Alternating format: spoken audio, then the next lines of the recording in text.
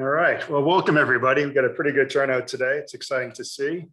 My name is Peter Oreo. I know a lot of folks. I've met a lot of folks. I see a lot of folks' names I know on the attendance list. Welcome. Thank you for joining tonight. I'm going to talk about LDR prostate brachytherapy today. We're going to talk about common mistakes to avoid and technical tips for a high quality implant. There we go. All right, so what I want to talk about today is patient selection. This is paramount because if you select the wrong person for brachytherapy, you may have suboptimal outcomes. I want to talk about anatomy. What we implant is what we treat, and if we implant the wrong things, then we can cause toxicity.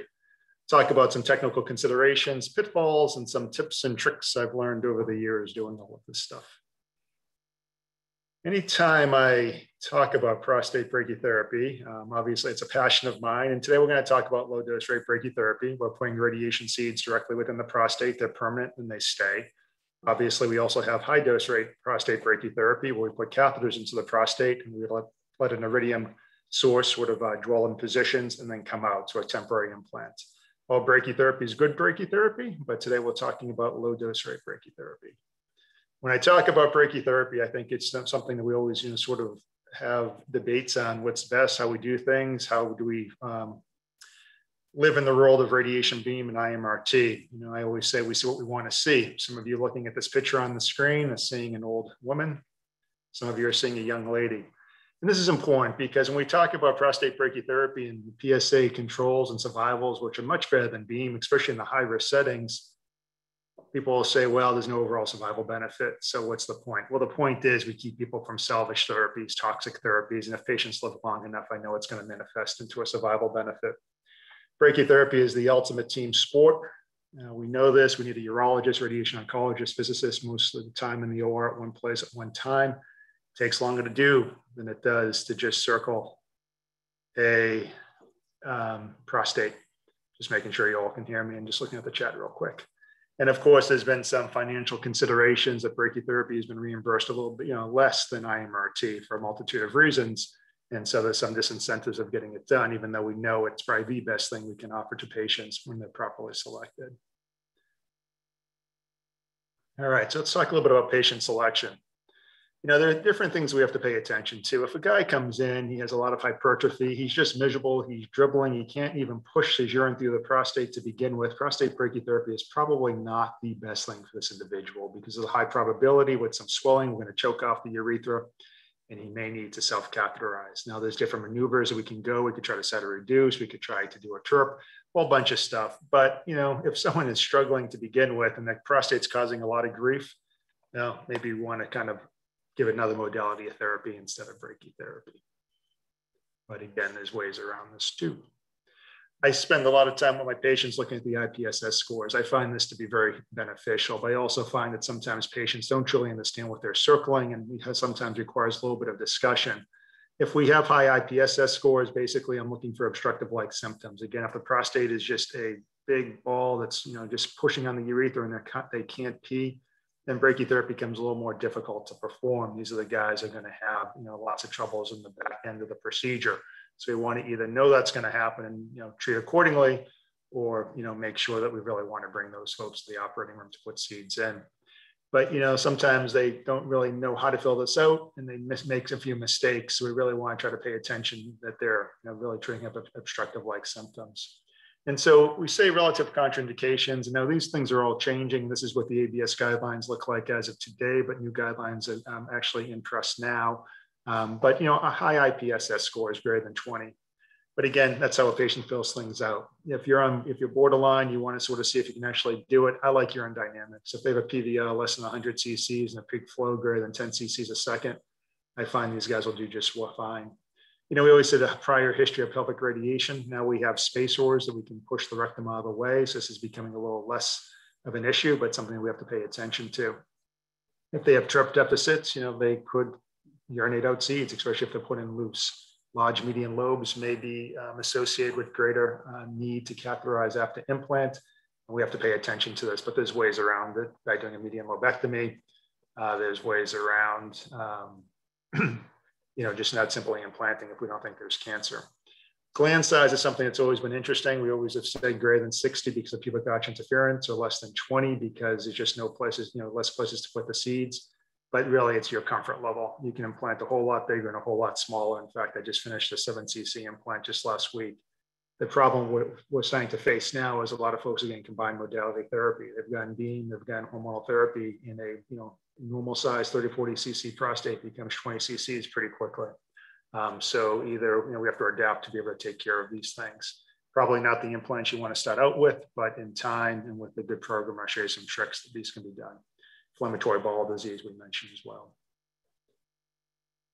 All right, and I know we have Dr. Merrick on the line, a few others today, but can we treat glands less than 20 cc's? Absolutely. I mean, the data has been there for an awful long time. I do this on a very, very routine basis. In fact, most of the prostates I implant are small just because of the kind of combined modality. You can still have your V100s and your D90s hold up. You just have to be careful where you're putting the seeds. You have to pay particular attention to the urethra and where the urethra is. I think the mid-urethra can withstand a whole lot more dose than it can at the apex and the membranous urethra going down to the diaphragm. That's where we get into our troubles with strictures and whatnot, and we'll go through that again today as well.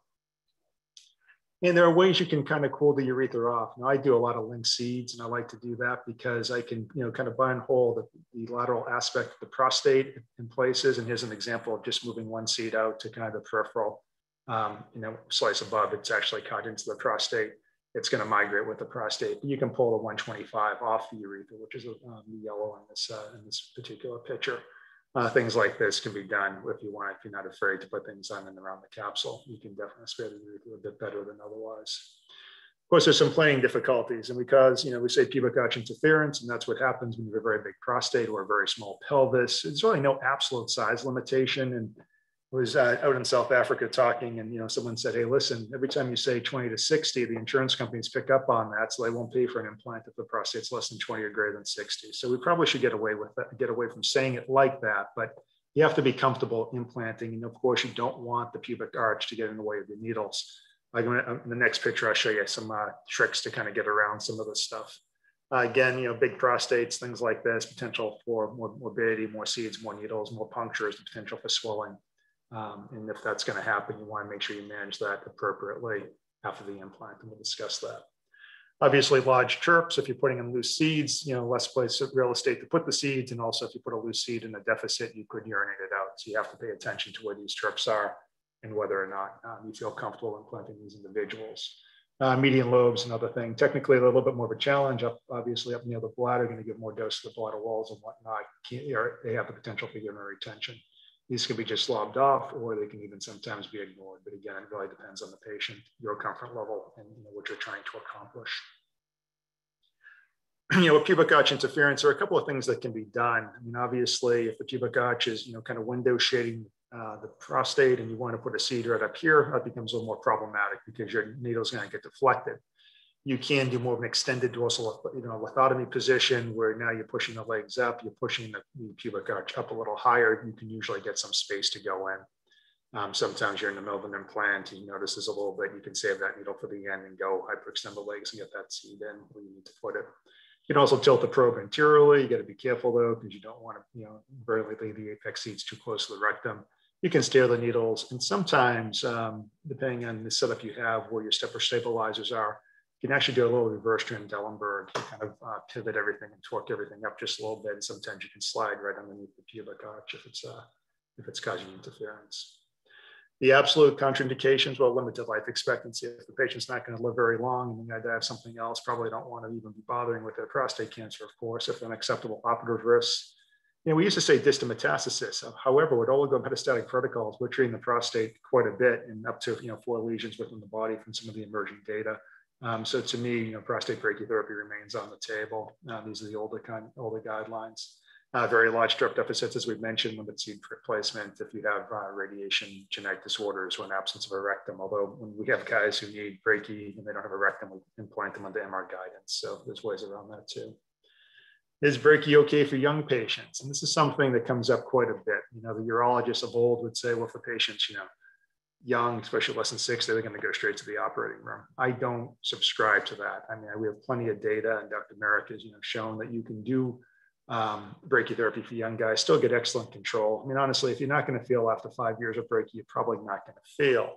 The issue becomes, though, when people kind of come up in tumor boards is, well, you just gave that guy radiation. They're in their 50s, or even implant guys in the late 40s. That's what I am, and this is what I would want if I had prostate cancer. So I do it, but what are you doing? What's the secondary risk? You just gave someone who has a lot of years left on earth radiation. I say, well, I've also spared them from incontinence and erectile dysfunction, but that's a different argument. But if you look at some of the SEER studies and looking at over 200,000 patients with 16 years follow-up, there's really no excess risk with brachytherapy compared to baseline, but there is a little more of a risk with external beam, which makes sense. You have this integral dose because you're kind of bathing tissues to get to the prostate versus just putting the radiation on the prostate itself. You're basically ablating the prostate with radiation. It's all, you're killing it anyway, so there's really very little to transform. And you're very careful on the doses of the rectum and the bladder. But, the other question that comes up, well, what's the radiation exposure to the spouse, say, from brachytherapy? Is this patient at risk walking around? And Dr. Mikulski did a nice little study where he put radiation detectors on everybody to include the family pet.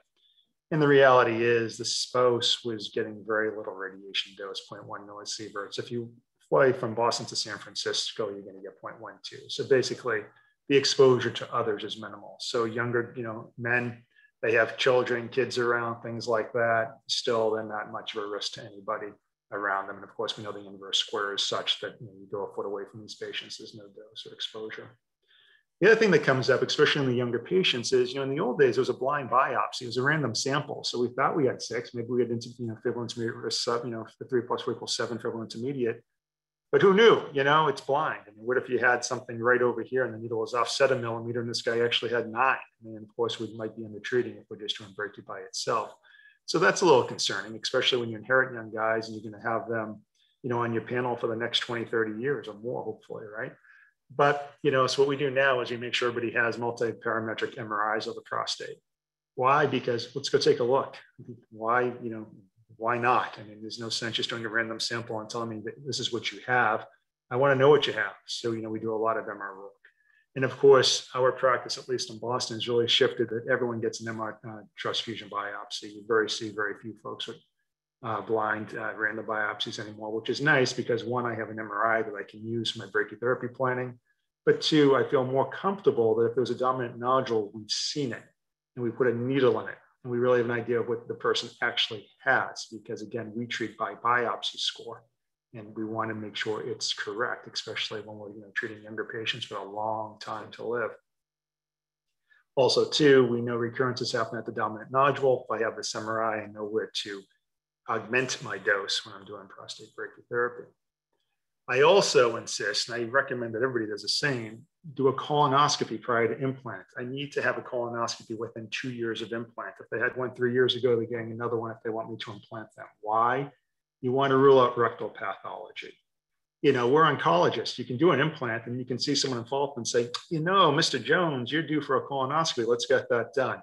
Well, what if you did the implant when they had this severe dysplasia and then you did the colonoscopy a year later and it's turned into an adenocarcinoma? Well, the detractors are going to say that's a radiation-induced malignancy. Now, it existed, so I make sure that the rectum is completely clean before I bring anyone to the OR to rule out any of those transformations, which radiation would get blamed for. But also, too, if rectal fistula is the most feared thing that we can do with brachytherapy, surgery for that matter, too, high dose SBRT, too, by the way, is fistulas. But what do we do? It's a comedy of errors. Too much dose to the anterior rectal wall, right? Well, we've got ways to avoid that nowadays. We can put spacers in place if we made a mistake. But also, really, what triggers it? It's someone who gets a biopsy immediately after the implant, and they see some pallor, and they start to take big chunks of tissue out of the rectal wall. Well, that may not heal. If that doesn't heal, it might require surgery. Some of those guys who require surgery might end up with a colostomy. This is not to just cover your butt. If you've done this up front, it's not going to get done, at least within the first year afterwards or 2 years afterwards. So again, something nice to know. 1, secondary malignancy, don't get blamed for it. 2, don't cause a person any problems with an inappropriate biopsy. Let's talk about anatomy. Location. It's all about anatomy. You treat what you see, what you contour. If you contour the wrong thing, you're treating the wrong thing. So you need to really know your anatomy. Now, we all know the zonal anatomy of the prostate. We also know the peripheral zone is going to harbor the majority of cancers. When I do an implant, I light up the peripheral zone to 150% of my dose because I know, I've got MRIs, I've got biopsies, but there could be some other stuff harboring out there. I also know that dose matters. The more I give, the higher probability I'm going to cure. So, but anatomy, and this is the important thing. I think a lot of what's happened, with prostate brachytherapy, at least the detractors out there will say, well, there's a lot of toxicity with it. So why would I want to do that? I want the patients calling me. I want my patients cured. But with that said, it's really easy to contour the external sphincters when you're doing ultrasound-based, contouring. You really have to understand the anatomy. There's a lot of variability. Sometimes these sphincters are a millimeter away from the apex of the prostate. Sometimes they're almost a centimeter. And that really kind of leads into why some guys are wet as wet can be after a prostatectomy and some aren't, because really it's just the variation in anatomy. But you got to understand this and realize this, because if you circle this, it looks circular, it could be a prostate, but it's not. And if you circle that, you're treating that. If you're treating that, you're probably getting a lot of dose to the membranous urethra. Those are the guys who get strictures, and that's what we get blamed for, right? So, we got to know our anatomy. External sphincter, you can now see the levatina ani becomes more of an hourglass. We kind of have a sense of where it is. This is important because you have the MRI, you can measure out what you might see in ultrasound. We confuse it to ultrasound, but if you don't have that capability, at least you know what the length will be. Now, external sphincter, a little bit of prostate apex coming in, prostate. So these are the places where we can get in trouble. And obviously, as we go to mid-gland, it's a lot easier to see. But, you got to be careful too. This is the peripheral zone. That's not the prostate.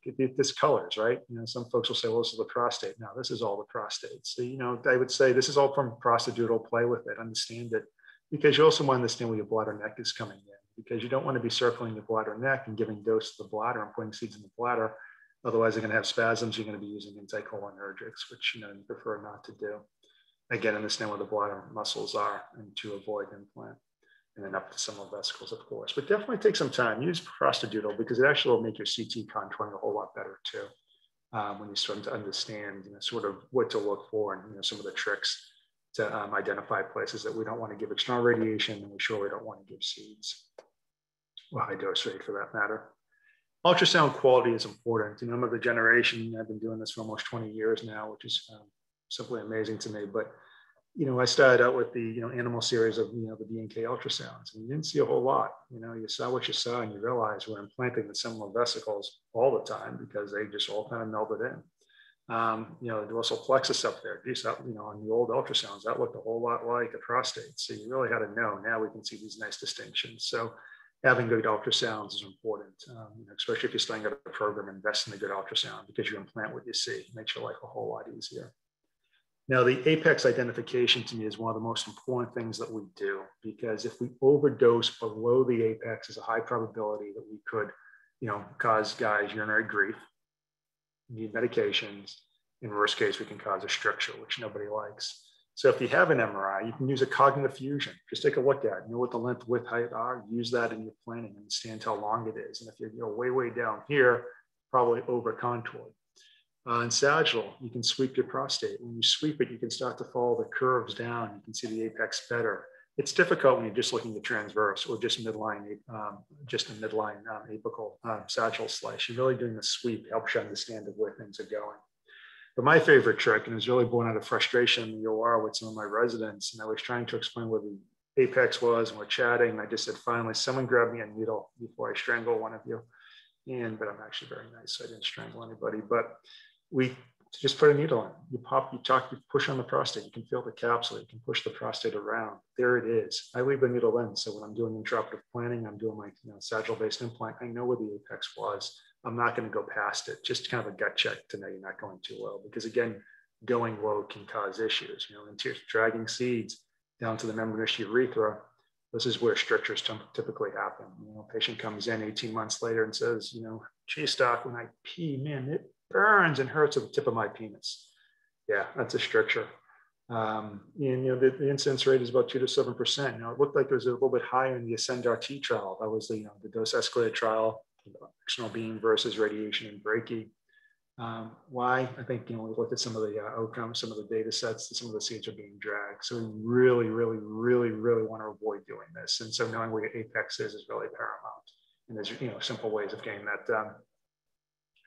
We also don't want to, we don't want to purposely implant the bladder wall. And we want good base coverage, but we don't want to be putting seeds into the bladder wall.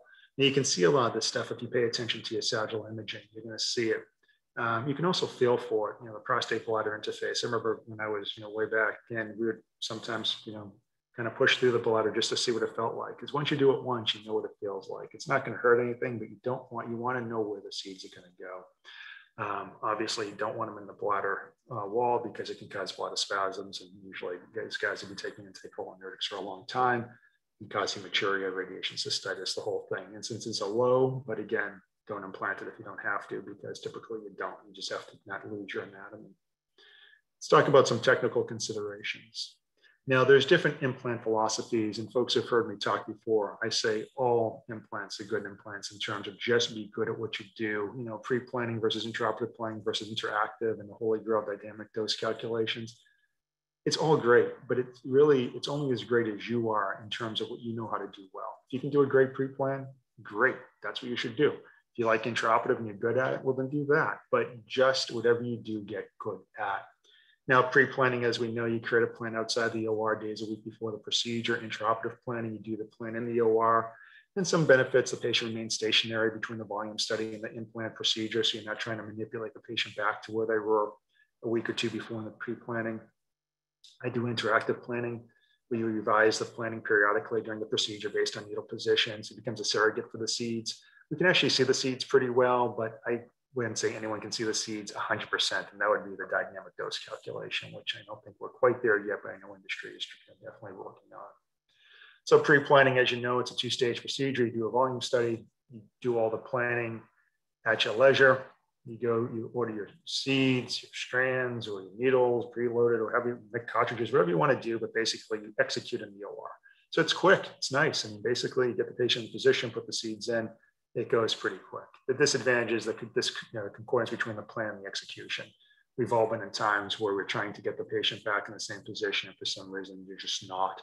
In these days of boost and everything else, when the prostate can continue to shrink because of ADT, it's a different. So it becomes a little more difficult, but there's workarounds, and you just have to understand what you're doing. And of course, you want to make a robust plan so you can plan against any changes. Of course, when you're doing pre-planning and you're doing multiple implants in the day, I try to maximize my day. So I like to do 3 to 5 implants in the morning or whatnot. But pre-planning, you make sure you have the right seeds for the right patient, because that becomes a medical event if you put someone else's seeds in that patient. Patient positioning errors, it's odd, and you got to get folks back in the right position, but it can be done. So if you are going to do this, photographs are helpful. Angulation, you can use just, kind of a ruler, just to kind of see what the angle of the knees and the hips are, really, because you want to get that patient back as close as you can as possible. But I also caution too, and our implants are very quick, but I know sometimes starting out the implants can be a bit longer. Watch for pressure on the calves, so put some sponges there if necessary. Be careful to position, especially guys who've had artificial hips or knees. And if you have a big prostate, really extend those knees back a little bit, as the patient can tolerate. Now, they're going to be asleep and paralyzed. Oftentimes you can do it on the spinal and post local, but you can usually get them in a position which is relatively comfortable. Now, I use sequential compression devices, the SCDs, just to make sure, it just squeezes the calves in a way to kind of prevent DVTs, things like that. I personally like them. It's a hospital rule, so I have to use them, but make sure they're turned on. There's been a few cases where someone forgot to plug them in. So, just kind of those tips and tricks. The other thing is a Foley catheter. Now, this can be a little controversial. I personally put a Foley catheter in. I know a lot of folks don't. I remember before Peter Grimm passed away, would sometimes do these, it's like where the old Muppet people would be virtually in ORs. And the last one we did together before his passing was in Australia. And they were about to go put a Foley in. I said, that's great. And, Peter started to scream, what are you doing? Absolutely not. And, his big booming voice and who he was. And I said, well, I use it. And his point is, one, if you put the Foley and you start to push it down, you can compress the prostate, you can change the shape, get it. So, got to be careful when you do that. Make sure you're not tugging on the prostate.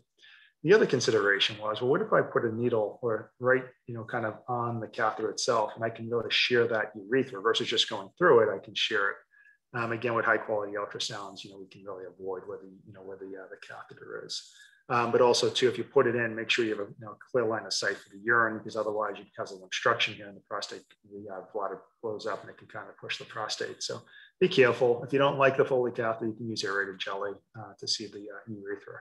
End of the day, though, you definitely want to see the urethra, because that is one of our dose limiting, structures and organ at risk, if you will, that we want to prevent dose too. Now, intraoperative planning, it eliminates the need for a pre-plan. Seed ordering has to be done by nomogram. I'll show you mine. You get your prostate size on the ultrasound, CT, MRI. I use the MRIs or CTs, honestly. In fact, I use CTs mostly because it's easier. I mean, I have the MRI volume by double checking on the CT, so I can still do a volume study. But I put their legs up on a box, so I can kind of create dorsal, lithotomy position, the ultrasound, CT suite, and look for any pubic arch interference. When you do all the truss in the OR, obviously you're contouring everything real time. So you're planning out what you see so you can execute what you see. So it's a little more tailored, a little more accurate, at least in my opinion. But then again, you need to consider delivery and accuracies. And we do a lot of intraoperative planning with IPSA. So it's kind of, IMRT for brachytherapy, do 500,000 iterations, but that has a tendency to have these mission critical seeds. One seed holds up the entire dose in one area. So you have to remember to keep it robust and go back to make sure that not one seed is going to hold everything up. We did a few implants like that. We went back to evaluate, shifting a seed 2 millimeters really made a difference. So you have to make sure that you stay robust and you kind of keep those tenets in mind. So basically I have nomograms for my seed ordering. So this is for an iodine cases, number of seeds I need for the volume of prostate based upon my seed activities, which are usually about 0.38 millicuries. And then also another little gut check, which I always encourage the residents to do and folks, is understand kind of where you are. So by rule of thumb is I implant about 0.7 to 0.79 millicuries per cc of gland. Some people implant more, some people implant less, but this is mine. I base my outcomes on this. My outcomes are good. So when I'm in the OR and we did a plan that calls for X amount of seeds, say 50 seeds, and the activity is 0.38, we're going to multiply those two things and divide by the size of the prostate. That's a quick gut check, but I'm in the realm of giving the amount of activity per gland that I'm accustomed to giving to make sure there's no computer errors, things like that. Just makes me feel better in the kind of way, just to kind of pause, take a breath, make sure you're doing what you really want to do. Now I do interactive planning. So this is when we basically put the needles in after everything has been created, and the contours of the needles, the positions are changed based upon where they actually go or don't go, or if you want to put them on, or if you want to make a shift to see what that will do, you can do all of this. So you can make some modifications on the fly, can offset some delivery errors. So that's why I kind of like it, especially as we treat, we train a lot of residents and actually a lot of urology folks as well, which is good. We published the HELP technique. This is something that we put together when I first came up to Boston, because everyone was doing things a little bit differently. And I said, hey, you have this robotic delivery system. They had this old robot that would actually put the seeds in, which we got rid of. It took forever, but you could still put all the needles in. So we called it HELP, which I thought was kind of cute. High dose rate emulating low dose rate prostate brachytherapy. So you put all the needles in. And then with intraoperative planning or the inverse planning, you basically say, well, these are your needle positions. They're kind of your surrogates for basically a catheter. So, they're like catheters. So it's like HDR. And this position of where you want to put the seeds is based upon where those needles are. So you take a little bit of the needle delivery errors out of the equation. We showed that we could get actually a better implant when we did things like that. This is pretty much my workflow, just for what it's worth. I'm saying this only because we have the prostate school, which is going to be live in Chicago, August 12th through 14th. So anyone who wants to see this technique amongst a bunch of other techniques, we have, of course, we do high dose rate, we do low dose rate, we do free seeds, we do mix, we do intraoperative, we do intraoperative linking, which I do. So anything you want to see, you'll walk away looking at 5 or 6 different implant techniques. You can see which one kind of you feel the best with. Or what I did when I first started out, I took all my mentors and I took a little piece of everything they did and I kind of put it to the way I thought that would work well for what I had to do. Patient gets positioned. I put stabilizing needles in the prostate. Why do I put stabilizing needles in? Does it really make the thing, keep the prostate exactly in position? No, not really, but it's a fiducial marker to me. I've got 2 needles in there that help me know if the prostate shifted anywhere because I contour them. I add that apical needle. So I push on the apex, know where the apex is, so I know where to stop my contours. do my volume study, contour the prostate, rectum, urethra, the fiducials, the catheter, rectum, bladder, you name it, we contour everything because we're looking at doses to everything for research purposes. Then we generate an automatic inverse plan. You can base it upon the needle positions already there, or you can just say, have at a computer and just tell me where to put the free needles. And that's what I typically do because I've been doing this for a long time. I can stand my needles pretty well. Get our DVH, we analyze it, we maximize our target dose, we minimize our urethral and rectal dose. So after this has all been done, it basically spits out, the coordinates. This is where, using these three-dimensional ultrasounds, this is where the seeds need to go. And this is what the seed train is supposed to look like. So I have someone, this is the barred quick link. I just use the Theragenics isoloader. There's different solutions and they're all good, but you can make you can have an infinite, possibility when inverse planning, but if you want to link them all together, this is a way to link them together real time in the OR, which I like. So someone starts to link it all together for me. I go scrub, I put my gown on because we do this under sterile conditions because we're in the OR is where I'm at. Typically 5 to 8 needles already been done by the time I even walk into the room, get my gloves on and get ready to go. By the time I'm ready for the last needle, they've all been constructed. So it's pretty quick. Real-time needle insertion. So basically I'm watching, I'm landing on a runway, we're helping to FDA approve this particular system. I used to like to fly and stuff. So it's like, here's a runway, right? Just land the damn needle. And if you're there, let the passenger seeds off. If you're not, go around and get back in position. Or if you think you're close enough, to have your physicist update that position to where it is and see if it makes any change in the acidosis. Can you get away with it? Great. If not, go put it where it's supposed to be. Or do you want to make a modification? Well, let's see what that would look like. Again, the needle's a surrogate for the seeds, although, especially with the Theragenics system, I must say you can see the seeds pretty well, just because of how they link everything together in this sort of plastic sleeve, which is pretty cool. And then basically we're just updating the acidosis. This is what it looks like. That's me over here. This is my urologist, where I like to keep him. He's actually great. Sometimes urologists don't come into the room. I do probably 90% of the implants by myself or a resident, but some of the urologists who like to still participate, which I think is wonderful because it's team building. There's some my physicist kind of driving the computers and all that stuff for me. Someone linking everything up and just one person watching to make sure the needles are constructed correctly and put in the right places in the box. And this takes about 45 minutes from stem to stern. So pretty quick, intraoperative. We can move pretty quickly and get this all done fast. More considerations. For those who are taking the SAMs, I think this might be one of your test questions. So what's the half-life of, different half-lives, different activities, different isotopes? Iodine 125 is about 60 days, palladium 17 days, cesium is 9.7 days. So your dose burns out a lot quicker using palladium or cesium. Iodine is kind of the old tried and true. And then what are your typical strengths? For iodine, it's 0.3 to 0.6 millicuries. For palladium, it's between 1 and 2. Cesium, 2.5 to 3.9. But again, half-life of iodine is about 60 days.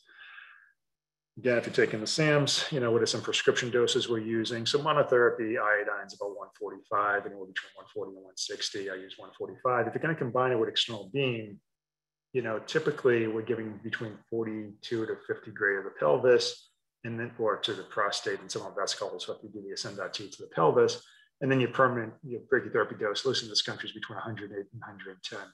The Ascend.T trial used 115. And they had a fair amount of strictures.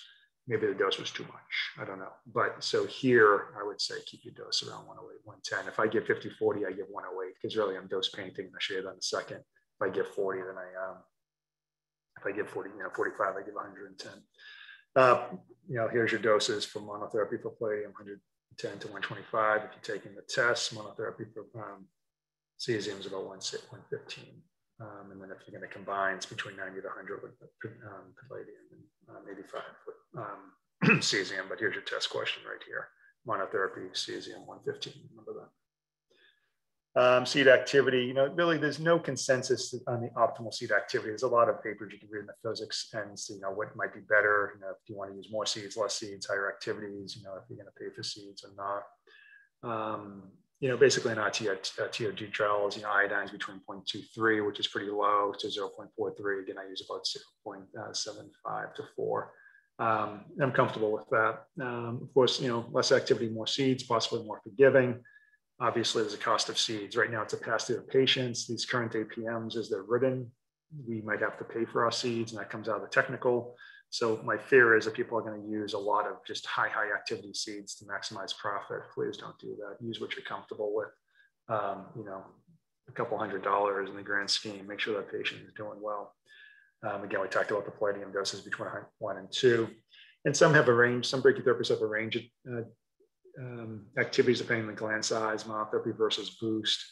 I used to. I've actually stopped. Again, I'm using basically 0.375 to 0.38. So probably my average now. I use it for everything, and we've manipulated the system with the inverse planning. I feel comfortable that we're giving doses and our toxicities are fairly low. Now, seed placement is another thing that one has to decide, and there's some tips and tricks too. I mean, you can either do loose or stranded. Again, I use stranded, and that's just sort of how I migrated to, but I did a lot of loose in my life as well with mix, and now I strand them together. Loose seeds have a high probability of migrating, and stranded seeds can too. You can still break off your strand. They may or may not, strand seeds may or may not improve your dosimetry. You can basically find 7 articles to, help with any opinion or that you want. It's what you feel comfortable doing. Because honestly, both loose and stranded can shift and do shift, right? So you got to pay attention to it. But if you are going to use, loose seeds, know where your migration routes are going to be. Where are the anatomic channels? Anterior venous complex right up here. Again, I showed you the ultrasound with high quality. You can see this. With low quality ultrasound, it's hard to see. I start to throw some seeds there, they're going to go away. I did a lot of implants on the neck with fluoroscopy, and I just watched things float when I was first starting out. So I put another one in, but of course I had a seed going someplace I sure didn't want it to go. Neurovascular bundles, the 5-7 o'clock position. There's a lot of there's vessels here too. So you're off the prostate a little too low, you might watch a seed float away. They most commonly go to the lung, but they can go to the heart, especially if someone has a PFO. There's some reports they're in the arteries and vertebral plexuses. So, let's try to avoid making things go where we don't want them to go. So stay away from the top of the prostate in the 5 and 7 o'clock position. Rectal doses are important. Anyone who hasn't read this paper, I definitely encourage you to do it. Bill McLaughlin is great out of Michigan, and he writes a lot of papers looking at MRIs and prostate anatomy and some of the variability. And I'll show you some of this stuff as we go through this talk a little bit. But he has something he calls the Bermuda Triangle. And basically what the concept is when you put a probe into the rectum, you're changing the anatomy. You're kind of flattening things out. You're making the rectum look a little further away than it actually is. You kind of take the probe out, things kind of go back to normal. It's like, that was a little, closer than I thought. You have some swelling, those seeds go away. The swelling goes away, the seeds get closer. Just need to pay attention that we do things because we do change the anatomy a bit when we put a probe in. So definitely just check this out. I think there's a lot of tricks and tips in this too. You want to go through a lot of stuff, so I don't want to dwell too much on this, but I think it's an important concept. There's a lot of work in this arena. Also, too, you have to be paying attention to where your prostate is when you're doing the implant, especially with intraoperative, but also with pre-planning. Prostates can shift. Sometimes things settle. If the prostate goes north on you and you're still doing the implant as normal, and you're implanting down here and your prostate's up there, well, you've just missed all of that. That's a problem. You can have seeds shift lateral, and you can have the prostate shift to the right or left. It's uncommon, but it can happen. It can kind of roll off the probe. Again, if you're implanting this is where the dose is. You're missing that. That's why I like to have those stabilizer needles in. It's a fiducial, like have a point in space so I can go check to make sure there's no right or left shifts. The most common thing that happens, though, is the prostate shifts, towards the head, cephalad. Why? Because needle speed. Those of us, if you're doing the implant by yourself and you have a controlled needle speed, great. But if you're doing this with somebody else, a urologist or resident, and they're a little more tentative, well, we know if we're not going, pretty quickly through the prostate, you can push the prostate. And this is something that we all learn and, we get good at in terms of needle speed. But slow needle speeds can push. Well, you push the prostate, you lose sight of your base, and you just sort of continue as normal. Now you've dragged your needles down too low. Now you're talking about going into the G diaphragm, the external sphincters, and this is where you can kind of start to cause some strictures and whatnot. So you got to pay attention to your anatomy and where your prostate went. Prostates can settle, or they can kind of just, kind of go up a little bit again. You're just going not paying attention. You just put a bunch of seeds where you don't want them. So just, pay attention to your anatomy. That's all. But these are just cautionary tales. But before you freak out and go, geez, I don't want to do this because that's bad. Don't forget, brachytherapy is relatively forgiving, believe it or not, because of the dose gradients. When you're using iodine, you're decreasing the dose by 20 gray per millimeter. So if you're offset by a few millimeters, you've dropped most of your dose away anyway. But again, why, do something you don't need to do? But again, this is why, we can do well. We're not giving a whole lot of bladder dose. We're not giving a whole lot of rectal dose. The dose fall off is our friend, and that's one of our advantages. We have incredible inverse square law as our friend, and we're giving the dose exactly where we need it. We're not going from the outside in. We're just taking care of what has to get taken care of. But oops, I gave too much dose to the rectum. I wasn't paying attention. I just, I get seeds where I don't want them. I always keep some space OAR in the operating room, just because, if get residents, we think we have too much rectal dose, or they had beam and we're young and we're concerned that we don't want any rectal wall dose, I just pop some hydrogel in. There's some billing considerations around this, of course, but with that said, the dose is falling there. Just another thing is coming to market. We're doing a phase 3 trial at Dana-Farber right now with this product. It's called Barrigel. Basically the same thing as space OAR, but instead of a polymer that goes in a liquid and kind of shift and go where it wants, this goes in as a gel to begin with. You can see it very, very, very well on ultrasound. So you can sculpt exactly where you want to put it. So it's really easy to get good apical coverage, because I find sometimes with the space OAR, I'm not getting the best apical coverage because that's the tightest point. With this, you can kind of go from the midgland, bring it down, and really just pop everything up. And of course, if you want to get a little similar vesicle coverage, get some of those out of the way, this actually works well. So this is becoming, I think, to vendor, I think this will get FDA approved soon, and this is something else you can be using. But, having something in the OR is not a bad thing, because, too many seeds where you don't want them, put some gel in, you don't have to worry about the rectal dose. Because I think, for a lot of folks, that's the most concerning thing. And I know folks at Dartmouth and elsewhere, they put, basically space wars on everybody. They say, hey, why not? Let's just limit the dose. And I also hear other people say, well, it's a great way when you're training folks. It's kind of like training wheels, you're afraid of giving dose to the rectum. So, just obviate it, make it so the dose falls into the gel and not the rectum. And I must say, for the younger guys I'm implanting, I do put a lot of this gels in, just because I don't want any rectal dose. I don't want to, have any considerations to any potential secondary malignancies, even though we don't really see them, based upon the literature. Again, I think I mentioned I use stabilizing needles as fiducials. This helps me know if I have a right or left lateral shift. And again, I'm putting this apical needle in here to define my apex. Pros and cons of the catheter, but when I contour the catheter, that becomes another fiducial for me. So we talked about the fact that you could cut into it, or change the shape of the prostate if you tug, but again, it becomes another fiducial to me. So I like it. The other thing, if you implant enough, you're always going to come across a guy where you're trying to put the probe in, like, what the heck? It's not going in. It's because just the way the sigmoid colon is, kind of going to the left or right, or, whatnot.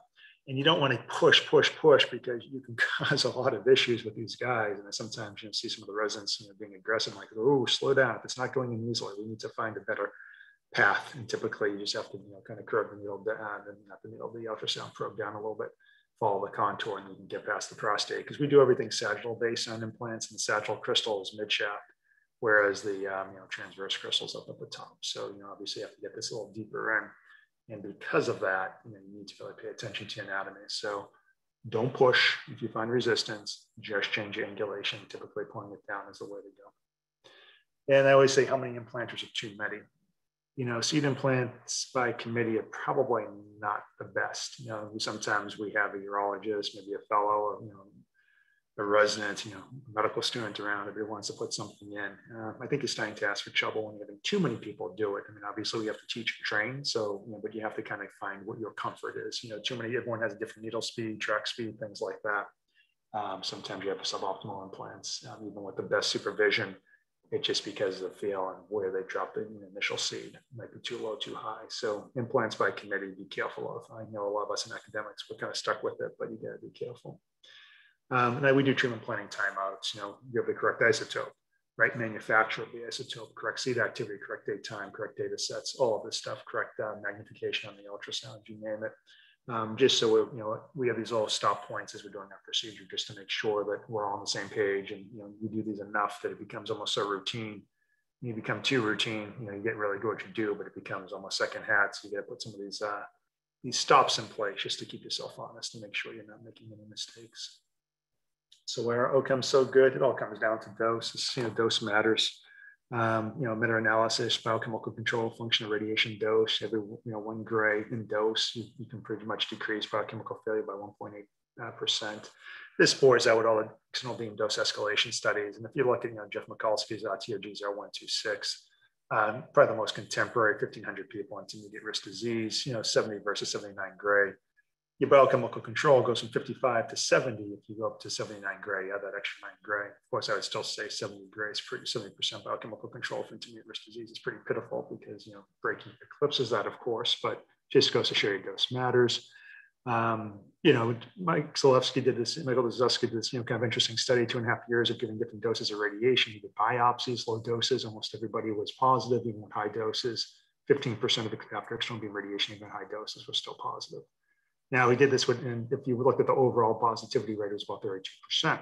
He repeated this study for SBRT, which was smart, right? But he was still getting 8% biopsy positive at 40 gray, which is a pretty heroic dose. I mean, you got to be really careful when you're kind of giving that dose. And this is kind of more in line of what most people will do at 17% positive biopsies and 21% overall. So SBRT might be a little better than IMRT, but surely isn't as good as Brachy. So Stock and Stone basically did the same thing.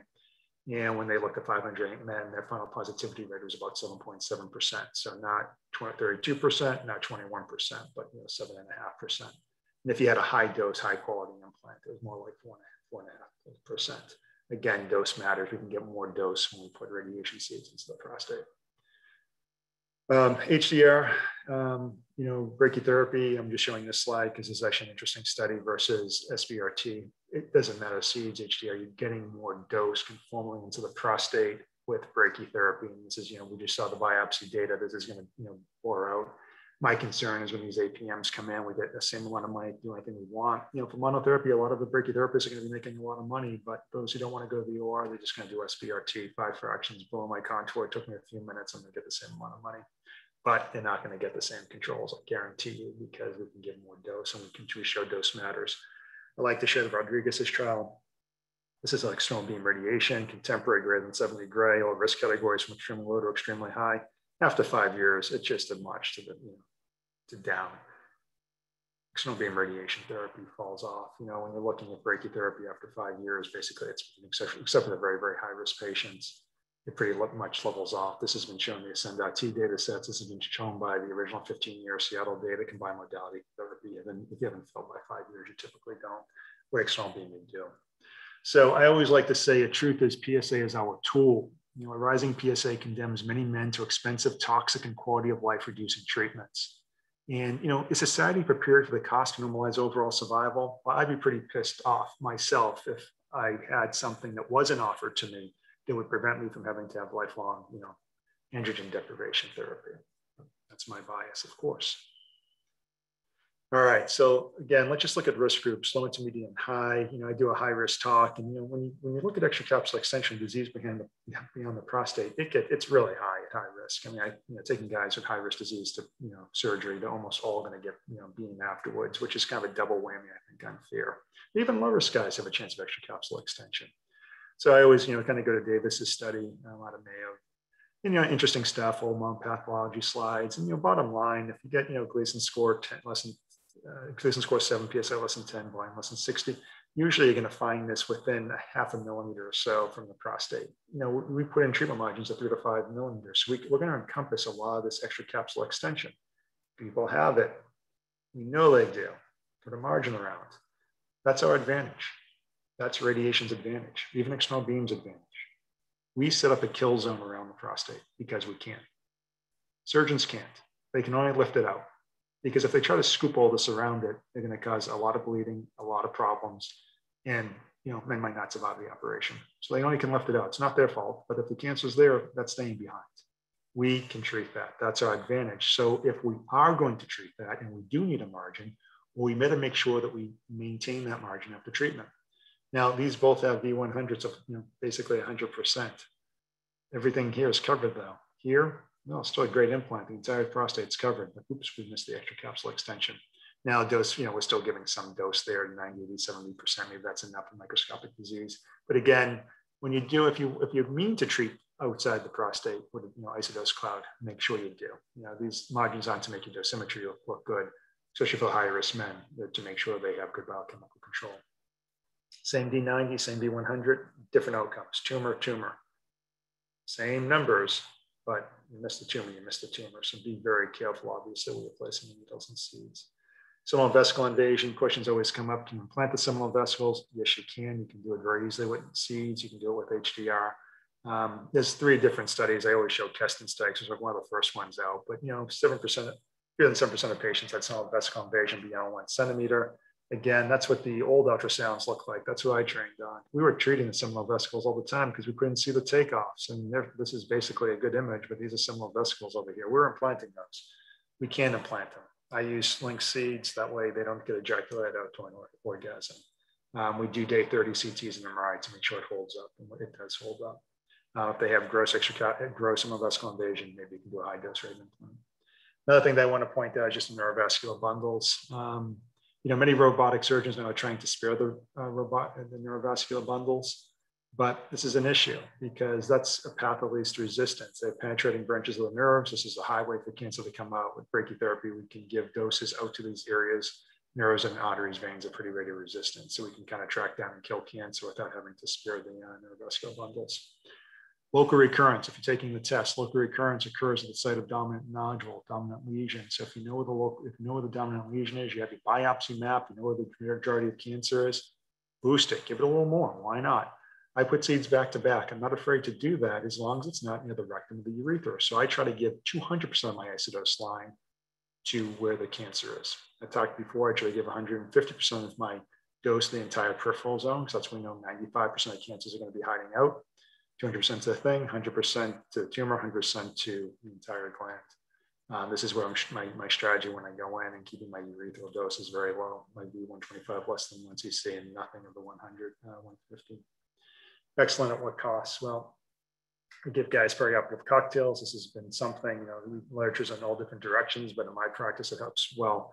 I start everybody on Flomax a week before, 0.4 milligrams at bedtime. That way, if they get dizzy with sleeping, I sometimes will increase it to 0.8 after the implant if they're having a lot of, sort of bother and obstructive-like symptoms. Typical duration is about 2 half-lives. So for iodine, they're taking it basically for 4 months, and for palladium, usually a month or 2 months. I give everybody Mobic or Celebit, COX-2 inhibitor, easier on the gut, 30 days, helps with swelling, also helps with dysuria, which we can cause. Antibiotics are plus minus. I still do them for a couple of days. Do you need to? Probably not, but maybe I throw back to the old days. Everybody has peridium, so if they have any burning and urination at 2 in the morning, they can go to the medicine cabinet versus making a call. Erection maintenance, it's psychological as much as physiological. We poked and prodded on that prostate. Guys have cancer, they just went through a surgery. The wife's sometimes concerned. I don't know if we should be having sex. It's fine to have sex if you want. So don't be afraid to throw a little Viagra, things that I'll still track them just to kind of help, because psychologically you have a couple of bad performances that sticks in the guy's brain. So try to avoid that. Again, location matters. In my opinion, we're starting to look at some of this data set. It really is where the urethra is getting the dose. Down the membranous urethra, that's where strictures come. The mid-gland urethra is probably a little more forgiving. Of course, when you get to the trigon, the bladder neck, then we can have a little more sensitivities. We're getting close on time. The Ascend-T trial. So those who didn't want to see the doubling of biochemical control at the 0.2 threshold, are basically absolute benefit of about 25% in the intimate and high-risk settings. If that was a pharmacological, that would be a multi-billion-dollar drug. They saw the toxicity. They said, well, there's no overall survival benefit. It was just PSA control. Well, PSA control keeps you from toxic salvage treatments. But then the detractors were saying, well, but geez, it's so much more toxic. Look, grade 3 toxicity, GU, significant, 19 versus 5%. And most of those, 50% were urethral strictures. A lot of them were just, kind of needing the catheter for a day or two. And we've all been there. We all know it. Sometimes urology colleagues are like, keep that catheter. And I always pull mine. Keep it in. It's the weekend. I don't want them having any calls. I'm like, well, that's no good. But that would get graded as a grade 3. And that's human nature, not toxicity of the implant. But again, I showed you ways to avoid those, below the apex. And if you do that, we can avoid this. And I think that's the next echelon of what we do with the next frontier of brachytherapy. What we do is pay attention to the external sphincters, use MRIs, MR markers, all kinds of different things. Know where not to give dose. And this number I know we can drive down, so it would not be significant. But it was, and that's what the detractors are going to show you. But I think I hopefully showed you ways to avoid it. And just at the end, post-implant evaluation and program quality assurance are paramount. It has to be done. It has to be done. You have to know what you're doing. You cannot turn a blind eye. You can't say, I did the implant, everything is great. You got to critically evaluate everything. We made the front page of the New York Times when the folks at the Philadelphia VA, kind of forgot to check to see what they were doing. Happens, but a lesson learned to all of us. It can happen to anybody, right? So you get a QA. It's extremely important. You have to know if your technique's working. Maybe you want to do something else. Maybe you want to switch to pre-planner. Maybe you want to intraoperative. You want to go back to what you were doing before. Is it working? You're achieving your dosimetric goals, acceptable toxicities, good outcomes. And on post-implant CT, be careful. I mean, everyone should have a day 0 or day 30 CT, but it's easy to lose your anatomy with seeds in place. And seeds, I swear to God, scream out and say, circle me, circle me, circle me. Juanita corrected an interesting study. It's almost 20 years old now, but she brought a bunch of experienced, kind of brachytherapists together, had them contour, base in the apex. They were all over the place. And so what are some solutions? You can have a third-party contouring. You can use your truss volume incorporated in your post-plan. You have the truss. You know what you're implanting an ultrasound. Make sure you're using that at day 30, especially if you just have a CT. Or do a CT-MR fusion. Everybody I have, I'm blessed that we can still get this all paid for, but everyone gets a CT-MR fusion. So I'm contouring the anatomy of the MRI and the seeds on the CT. So the implant is what it is, and you really can't cheat. Again, it has to be done. Good way to get seed count. You need to have DBHs for your prostate, your and your rectal metrics. Why CT-MR fusion? Well, seed out effect on CT makes it difficult. You just, honestly, they call to you like a siren saying, just contour me, contour me, contour me. You can have an artificially low D90, D100 if you overestimate the prostate, artificially high D90, D100 if you just circle the seeds. Look how great I'm doing. Now you're circling the seeds, you're not circling the anatomy. CT is better for seed localization, MRI is better for anatomy. And again, I'm pointing you back to McLaughlin. It's pretty well known. MR shows you the anatomy so much better. It is so easy on CT to kind of get that G diaphragm. It looks like prostate on CT. It's NDM Hounsfield unit. So how do you know? It's easy to grab the takeoff of the seminal vesicle. You just don't see it. It's the same Hounsfield units. MRI distinguishes it a lot better. So you have a better indication of what you're actually doing. That's why we use a lot of MRIs. And I think that's why toxicities are so good, because we're not down here. We notice stuff here. And again, I think I mentioned it's a lot of anatomic variation. Some folks have sphincters that are centimeter in length. Some of them are millimeter. Again, I think there's a lot to do why some people are wet and dry after surgery, just basically where these cuts are being made. So if the MRI is not available, use all the information you have. Implant volume study, you have it, pre or intraoperative, you have the length, width, height, use it, go find it. Overall volume, especially to the CT. It's like, wait a second, I'm contouring all the way down here, but I was only implanting to here. And ultrasound, where I know I saw something, because I put that apical needle like crazy guy was talking about, so I knew not to go past it. Overlay, fuse your ultrasound, which is post-op CT. You can use some bladder contrast. All right, so basically in summary, high quality implants basically mean you have to have a good patient selection, know how to use an ultrasound, to have a good quality ultrasound, contour the right things, make sure you know where the apex is. You have to design a curative plan. You have to have adherence to your planning technique. Don't go off kilter and, no, I might just do something completely different today. Now, if you get a protocol, stick with it. You got to execute that plan correctly. If the prostate starts moving around and shifting, stop.